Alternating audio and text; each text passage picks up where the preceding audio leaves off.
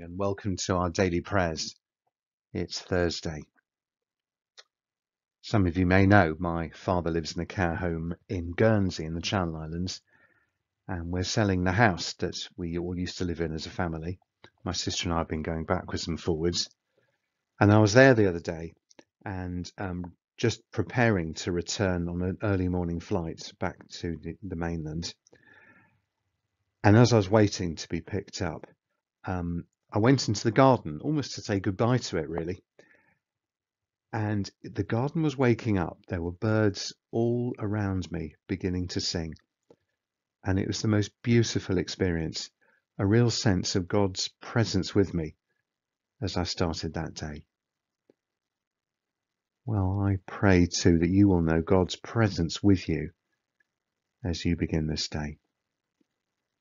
Let's pray together. O Lord, open our lips, and our mouth shall proclaim your praise. The night has passed, and the day lies open before us. Let us pray with one heart and mind.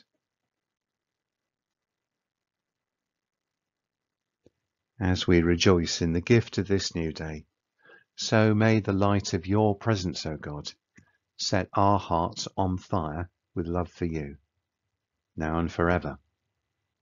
Amen. Our passage is now just after Jesus has been arrested, Luke 22 at verse 54. Then seizing Jesus, they led him away and took him into the house of the high priest. Peter, who was one of the disciples, followed at a distance. And when some there had kindled a fire in the middle of the courtyard and had sat down together, Peter sat down with them. A servant girl saw him seated there in the firelight. She looked closely at him and said, "This man was with him."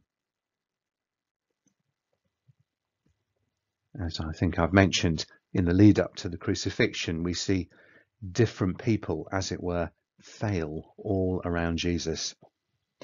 And perhaps here's one of the saddest, one of Jesus' staunchest disciples, courageous Peter.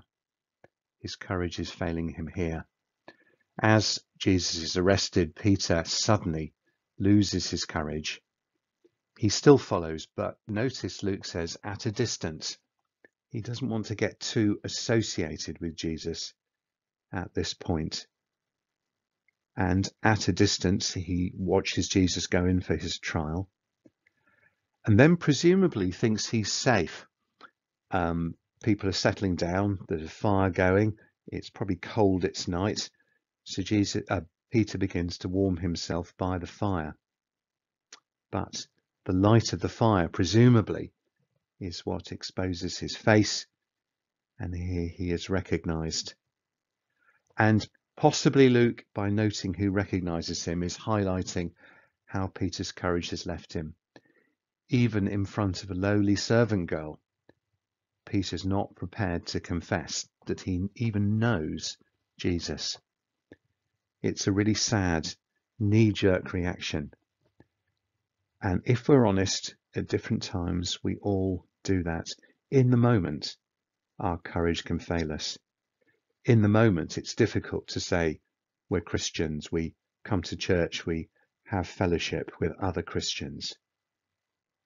Let's pray for the courage to do just that in sensitive and courageous ways. Space for our prayers now.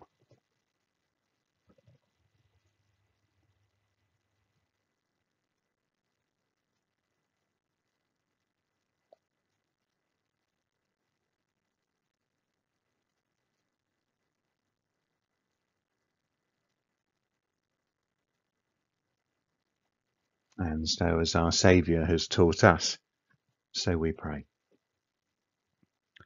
Our Father in heaven, hallowed be your name.